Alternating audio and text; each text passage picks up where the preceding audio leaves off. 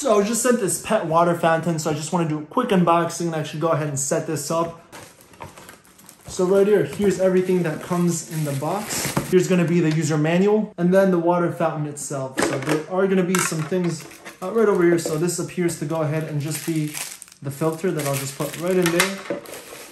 And then at the bottom, this is where the pump is going to go ahead and go. So let me go ahead and get this set up. All right, so there it is. I went ahead and got this set up. I put some water over here. To go ahead and turn it on, I can just go ahead and hold this button and it'll go ahead and turn on, and slowly water will start coming right out and just pooling. And then as it starts to overfill, it'll just go down over here. Now this can continuously go ahead and be turned on. Otherwise, I can go ahead and just charge it from right over here if it ever dies. Or I can always go ahead and leave it plugged in. And looks like he's already interested in this. And let me see if he drinks from it. Yeah, he's smelling the water.